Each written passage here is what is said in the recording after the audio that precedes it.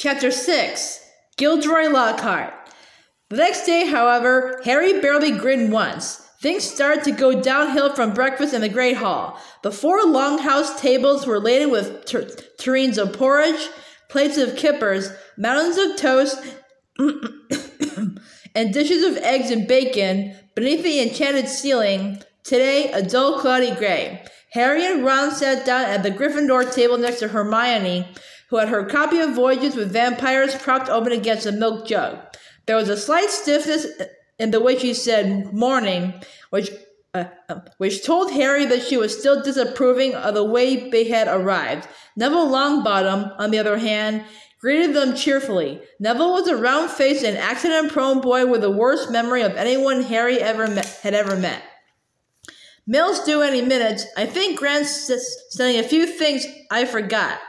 Harry had only just started his porridge when, sure enough, there was a rushing sound overhead and 100 or so owls streamed in, circling the hall and dropping letters and packages into the chattering crowd. A big, lumpy package bounced off Neville's head and, a second later, something large and gray fell into Hermione's jug, spraying them all with milk and feathers. "Errol," said Ron, pulling the bedraggled owl out by the feet. Errol slumped unconscious onto the table, his legs in the air and a damp red envelope in his beak. "Oh no," Ron gasped. "It's all right, he's still alive," said Hermione, prodding Errol gently with the tip of her finger. "It's not that, it's that." Ron was pointing at the red envelope. It looked quite ordinary to Harry, but Ron and Neville were both looking at it as though they expected it to explode. "What's the matter?" said Harry. She sent me a howler," said Ron faintly. "You better open it, Ron," said Neville in a timid whisper. "It'll be worse if you don't. My grand sent me one once, and I ignored it and," he gulped, "it was horrible." Harry looked from their petrified faces to the red envelope. "What's a howler?" he said. But Ron's whole attention was fixed on the letter, which had begun to smoke at the corners. "Open it," Neville urged. "It'll all be over in a few minutes." Ron stretched out a shaking hand, eased the envelope from Errol's beak, and slid it open. Neville stuffed his fingers in his ears. A split second later, Harry knew why. He thought for a moment it had exploded. A roar of sound filled the huge hall, shaking dust from the ceiling.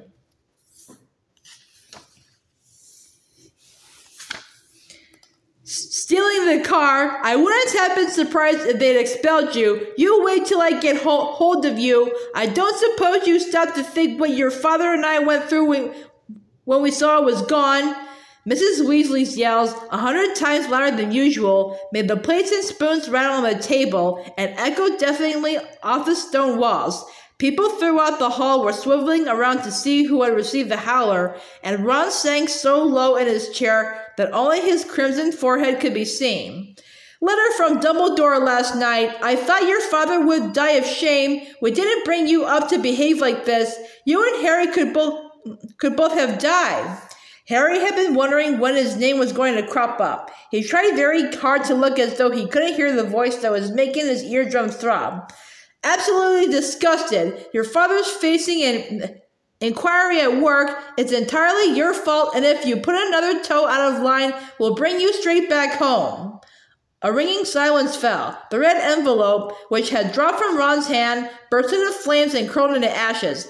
Harry and Ron sat stunned, as though a tidal wave had just passed over them. A few people laughed, and gradually a babble of talk broke out again. Hermione closed Voyages with Vampires and looked down at the top of Ron's head. "Well, I don't know what you expected, Ron, but you..." "Don't tell me I deserved it," snapped Ron. Harry pushed his porridge away. His insides were burning with guilt. Mr. Weasley was facing an inquiry at work. After all, Mr. and Mrs. Weasley had done for him over the summer. But he had no time to dwell on this. Professor McGonagall was moving along the Gryffindor table, handing out course schedules. Harry took his and saw that they had double herbology with the Hufflepuffs first. Harry, Ron, and Hermione left the castle together, crossed the vegetable patch, and made for the greenhouses where the magical plants were kept. At least the Howler had done one good thing. Hermione seemed to think they had now been punished enough and was being perfectly friendly again. As they neared the greenhouses, they saw the rest of the class standing outside, waiting for Professor Sprout. Harry, Ron, and Hermione had only just joined them when she came striding into view across the lawn, accompanied by Gilderoy Lockhart. Professor Sprout's arms were full of bandages, and with another twinge of guilt, Harry spotted the whomping willow in the distance, several of its branches now in slings. Professor Sprout was a squat little witch who wore a pesh hat over her flyaway hair that was usually a large amount of earth on her clothes, and her fingernails would have made Aunt Petunia faint. Gilderoy Lockhart, however, was immaculate in sweeping robes of turquoise, his golden hair shining under a perfectly positioned turquoise hat with gold trimming. "Oh, hello there," he called, beaming around at the assembled students. "Just been showing Professor Sprout the right way to Dr. Whomping Willow, but I don't want you running away with the idea that I'm better at herbology than she is. I just happen to have met several of these exotic plants on my travels." "Greenhouse 3 today, chaps," said Professor Sprout, who was looking distinctly disgruntled, not at all her usual cheerful self. There was a murmur of interest. They had only ever worked in Greenhouse 1 before. Greenhouse 3 housed far more interesting and dangerous plants. Professor Sprout took a large key from her belt and unlocked the door. Harry caught a whiff of damp earth and fertilizer mingling with the heavy perfume of some giant umbrella-sized flowers dangling from the ceiling. He was about to follow Ron and Hermione inside when Lockhart's hand shot out. "Harry, I've been wanting a word. You don't mind if he's a couple of minutes late, do you, Professor Sprout?" Judging by Professor Sprout's scowl, she did mind, but Lockhart said, "That's the ticket," and closed the greenhouse door in her face. "Harry," said Lockhart, his large white teeth gleaming in the sunlight as he shook his head. "Harry, Harry, Harry." Completely nonplussed, Harry said nothing. "When I heard, well, of course, it was all my fault. Could have kicked myself." Harry had no idea what he was talking about. He was about to say so when Lockhart went on. "Don't know when I've been more shocked. Flying a car to Hogwarts. Well, of course, I knew at once why you'd done it. Stood out a mile. Harry, Harry, Harry." It was remarkable how he could show every one of those brilliant teeth even when he wasn't talking. "Give you a taste for publicity, didn't I?" said Lockhart. "Give you the bug. You got onto the front page of the paper with me, and you couldn't wait to do it again. Oh no, Professor, see?" "Harry, Harry, Harry," said Lockhart, reaching out and grasping his shoulder. "I understand. Natural to want a bit more once you've had the first taste, and I blame myself for giving you that, because it was bound to go to your head. But see here, young man, you can't start flying cars to try and get yourself noticed. Just calm down, all right? Plenty of time for all that when you're older. Yes, I know what you're thinking. It's all right for him. He's an internationally famous wizard already. But when I was 12, I was just as much of a nobody as you are now. In fact, I say I was even more of a nobody. I mean, a few people have heard of you, haven't they? All the business with he who must not be named." He glanced at the lightning scar on Harry's forehead. I know. It's not quite as good as winning Witch Weekly's Most Charming Smile Award 5 times in a row, as I have. But it's a start, Harry. It's a start." He gave Harry a hearty wink and strode off. Harry stood stunned for a few seconds, then, remembering he was supposed to be in the greenhouse, he opened the door and slid inside. Professor Sprout was standing beside a trestle bench in the center of the greenhouse. About 20 pairs of different colored earmuffs were lying on the bench. When Harry had taken his place between Ron and Hermione, she said, "We'll be repotting mandrakes today. Now, who can tell me the properties of the mandrake?" To nobody's surprise, Hermione's hand was first into the air. Mandrake, or Mandragora, is a powerful restorative, said Hermione, sounding as usual as though she had swallowed the textbook. It is used to return people who have been transfigured or cursed to their original state. Excellent. 10 points to Gryffindor, said Professor Sprout. The mandrake forms an essential part of most antidotes. It is also, however, dangerous. Who can tell me why? Hermione's hand narrowly missed Harry's glasses as it shut up again. The cry of the mandrake is fatal to anyone who hears it, she said promptly. Precisely. Take another 10 points, said Professor Sprout. Now, the mandrakes we have here are still very young. She pointed to a row of deep trays as she spoke, and everyone shuffled forward for better luck. 100 or so tufty little plants, purplish green in color, were growing there in rows. They looked quite unremarkable to Harry, who didn't have the slightest idea what Hermione meant by the cry of the mandrake. Everyone took a pair of earmuffs, said Professor Sprout. There was a scramble as everyone tried to seize a pair that wasn't pink and fluffy. When I tell you to put them on, make sure your ears are completely covered, said Professor Sprout. When it is safe to remove them, I will give you the thumbs up. Right, earmuffs on. Harry snapped the earmuffs over his ears. They shut out sound completely. Professor Sprout put the pink fluffy pair over her own ears, rolled up the sleeves of her robes, grasped one of the tufty plants firmly, and pulled hard. Harry let out a gasp of surprise that no one could hear. Instead of roots, a small, muddy, and extremely ugly baby popped out of the earth. The leaves were growing right out of his head. He had pale green, mottled skin and was clearly bawling at the top of his lungs. Professor Sprout took a large plant pot from under the table and plunged the mandrake into it, burying him in dark, damp compost until only the tufted leaves were visible. Professor Sprout dusted off her hands, gave them all the thumbs up, and removed her own earmuffs. As our mandrakes are only seedlings, their cries won't kill yet, she said calmly, as though she'd just done nothing more exciting than water a begonia. However, they will knock you out for several hours, and as I'm sure none of you want to miss your first day back, make sure your earmuffs are securely in place while you work. I will attract your attention when it is time to pack up. Forward to a tray, there is a large supply of pots here, compost in the sacks over there, and be careful of the venomous tentacula is teething. She gave a sharp slap to a spiky, dark red plant as she spoke, making it jar in the long feelers that had been itching sneakily over her shoulder. Harry, Ron, and Hermione were joined at their tray by a curly-haired Hufflepuff boy Harry knew by sight but had never spoken to. Justin Finch Fletchley, he said brightly, shaking Harry by the hand.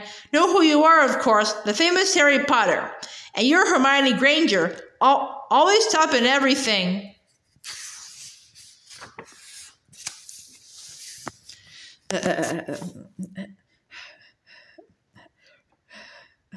Hermione beamed as she had her hand shaken too, and Ron Weasley, wasn't that your flying car? Ron didn't smile, but Howard was obviously still on his mind. That Lockhart's something, isn't he? Said Justin happily as they began filling their plant pots with dragon dung compost. Awfully brave chap. Have you read his books? I'd have died of fear if I'd been cornered in a telephone booth by a werewolf, but he stayed cool and zap. Just fantastic. My name was down for Eton, you know. I can't tell you how glad I am I came here instead. Of course, Mother was slightly disappointed, but since I made her read Lockhart's books, I think she's begun to see how useful it'll be to have a fully trained wizard in the family. After that, they didn't have much chance to talk. Their earmuffs were back on, and they needed to concentrate on the mandrakes. Professor Sprout had made it look extremely easy, but it wasn't. The mandrakes didn't like coming out of the earth, but didn't seem to want to go back into it either. They squirmed, kicked, flailed their sharp little fists, and gnashed their teeth. Harry spent 10 whole minutes trying to squash a particularly fat one into a pot.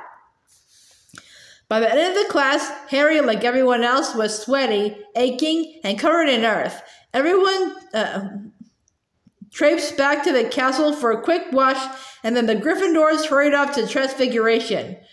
Professor McGonagall's classes were always hard work, but today was especially difficult. Everything Harry had learned last year seemed to leak out of his head during the summer. He was supposed to be turning a beetle into a button, but all he managed to do was give his beetle a lot of exercise as it scuttled over the desktop avoiding his wand. Ron was having far worse problems. He had patched up his wand with some borrowed tape, but it seemed to be damaged beyond repair. It kept crackling and sparking at odd moments, and every time Ron tried to transfigure his beetle, it engulfed him in thick gray smoke that smelled of rotten eggs. Unable to see what he was doing, Ron accidentally squashed his beetle with his elbow and had to ask for a new one. Professor McGonagall wasn't pleased. Harry was relieved to hear the lunch bell. His brain felt like a wrung sponge. Everyone filed out of the classroom except him and Ron, who was whacking his wand furiously on the desk. Stupid, useless thing! Right home for another one, Harry suggested as the wand let off a volley of bangs like a firecracker. Oh yeah, and get another howler back, said Ron, stuffing this now hissing wand into his bag. It's your own fault your wand got snapped. They went down to lunch, where Ron's mood was not improved by Hermione showing them the handful of perfect coat buttons she had produced in Transfiguration. What have you got this afternoon? Said Harry, hastily changing the subject. Defense against the dark arts, said Hermione at once. Why? Demanded Ron, seizing her schedule. Have you outlined all Lockhart's lessons in little hearts? Hermione snatched the schedule back, blushing furiously.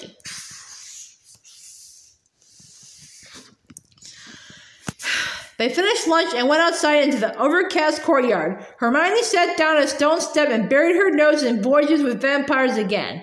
Harry and Ron stood talking about Quidditch for several minutes before Harry became aware that he was being closely watched. Looking up, he saw the very small, mousy-haired boy he'd seen trying on the sorting hat last night, staring at Harry as though transfixed. He was clutching what looked like an ordinary mogul camera, and the moment Harry looked at him, he went bright red. All right, Harry, I'm Colin Creevey, he said breathlessly, taking a tentative step forward. I'm in Gryffindor, too. Do you think, would it be all right if, can I have a picture? He said, raising the camera hopefully. A picture? Harry repeated blankly. So I can prove I've met you, said Colin Creevey eagerly, edging further forward. I know all about you. Everyone's told me about how you survived when you-know-who tried to kill you, and how I disappeared and everything, and how you still got a lightning scar on your forehead.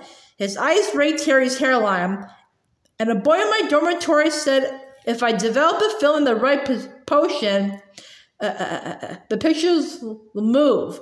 Colin drew a great shuddering breath of excitement and said, It's amazing here, isn't it? I never knew all the odd stuff I could do was magic till I got the letter from Hogwarts. My dad's a milkman. He couldn't believe it either. So I'm taking loads of pictures to send home to him. And it'd be really good if I had one of you.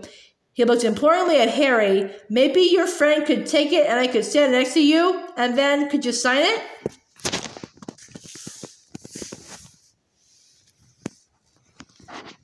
Signed photos? You're giving out signed photos, Potter? Loud and scathing, Draco Malfoy's voice echoed around the courtyard. He had stopped right behind Colin, flanked, as he always was at Hogwarts, by his large and thuggish cronies, Crabbe and Goyle. Everyone line up! Malfoy roared to the crowd. Harry Potter's giving out signed photos. No, I'm not, said Harry angrily, his fist clenching. Shut up, Malfoy. You're just jealous, piped up Colin, whose entire body was about as thick as Crabbe's neck.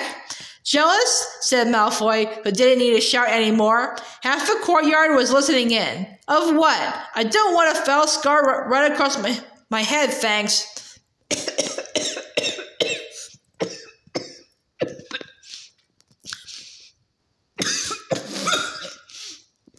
I don't think getting your head cut open makes you that special myself.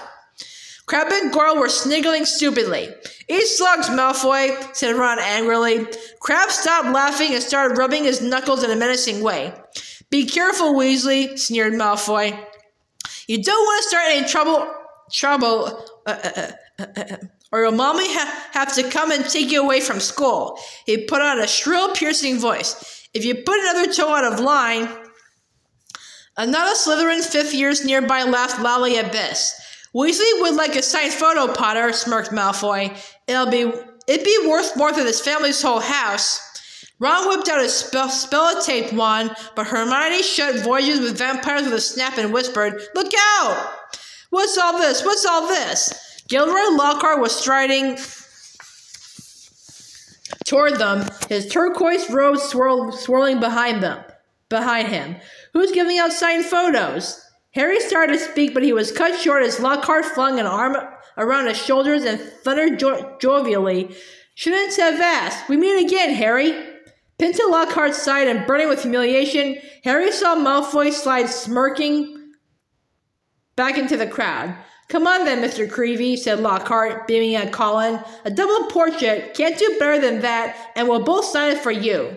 Colin fumbled for his camera and took the picture as the bell rang behind them, signaling the start of afternoon classes. "Off you go, move along there," Lockhart called to the crowd, and he set off back to the castle with Harry, who was wishing he knew a good vanishing spell, still clasped to his side. "A word to the wise, Harry," said Lockhart paternally as they entered the building through a side door. "I covered up for you back there with young Creevy.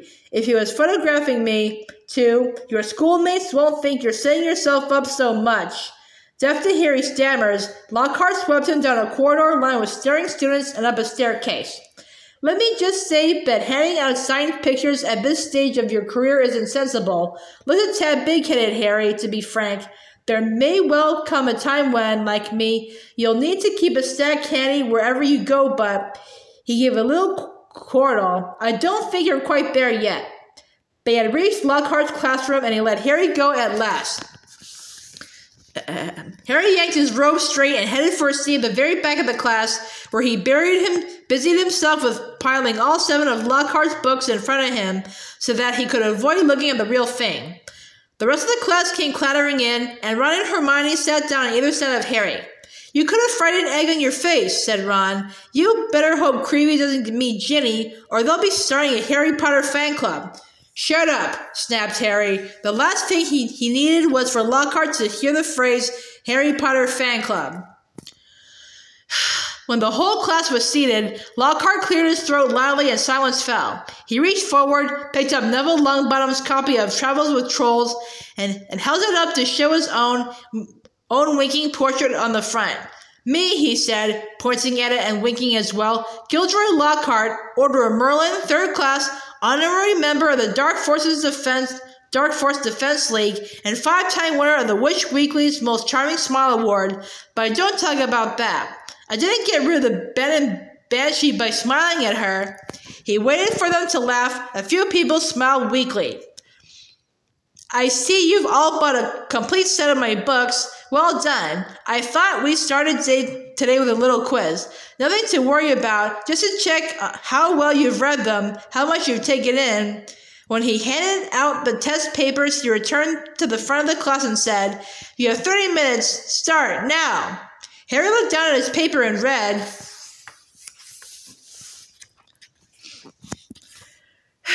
"1. What is Gilderoy Lockhart's favorite color? 2. What is Gilderoy Lockhart's secret ambition? 3. What, in your opinion, is Gilderoy Lockhart's greatest achievement to date?"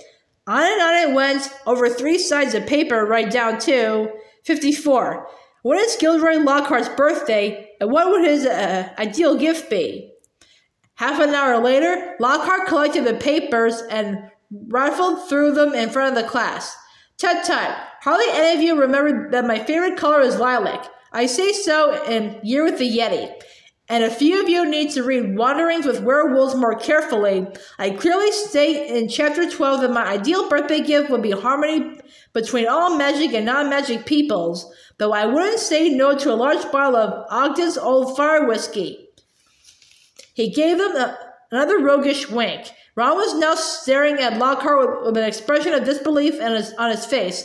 Seamus Finnegan and Dean Thomas, who were sitting in front, were shaking with silent laughter. Hermione, on the other hand, was listening to Lockhart with rapt attention and gave a start when he mentioned her name.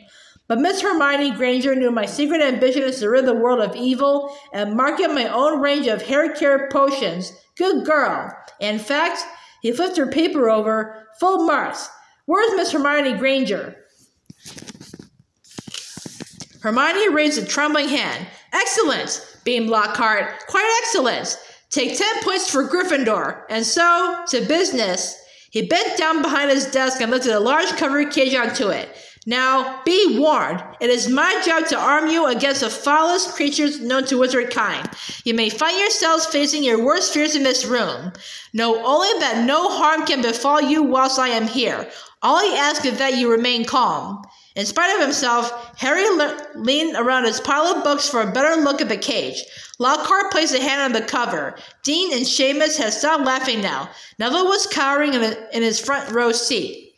"I must ask you not to scream," said Lockhart in a low voice. It might provoke them." As the whole class held its breath, Lockhart whipped off the cover. "Yes," he said dramatically, "freshly caught Cornish pixies." Seamus Finnegan couldn't control himself. He let out a snort of laughter that even Lockhart couldn't mistake for a scream of terror. "Yes?" He smiled at Seamus. "Well, they're not very dangerous, are they?" Seamus choked. "Don't be so sure," said Lockhart, waggling a finger annoyingly at Seamus. "Devilishly tricky little blighters they can be." The pixies were electric blue and about 8 inches high, with pointed faces and voices so shrill it was like listening to a lot of budgies arguing. The moment the cover had been removed, they had started jabbering and rocketing around, rattling the bars and making bizarre faces at the people nearest them. "Right then," Lockhart said loudly, "let's see what you make of them, and even the cage." It was pandemonium. The pixies shot in every direction like rockets. 2 of them seized Neville by the ears and lifted him into the air. Several shot straight through the window, showering the back row with broken glass. The rest proceeded to wreck the classroom more effectively than a rampaging rhino. They grabbed ink bottles and sprayed the class with them, shredded books and papers, tore pictures from the walls, upended the wastebasket, grabbed bags and books and threw them out of the smashed window. Within minutes, half the class was sheltering under desks and Neville was swinging from the iron chandelier in the ceiling. "Come on now, round them up, they're only pixies," Lockhart shouted. He rolled up his sleeves, brandished his wand, and bellowed,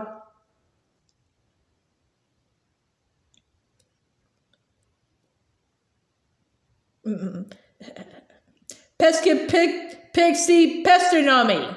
It had absolutely no effect. One of the pixies seized his wand and threw it out of the window, too. Lockhart gulped and dived under his own desk, narrowly avoiding being squashed by Neville, who fell a second later as the chandelier gave way. The bell rang, and there was a mad rush toward the exit. In the relative calm that followed, Lockhart straightened up, caught sight of Harry, Ron, and Hermione, who were almost at the door, and said, "Well, I'll ask you 3 to just nip the rest of them back into their cage." He swept past them and shut the door quickly behind him.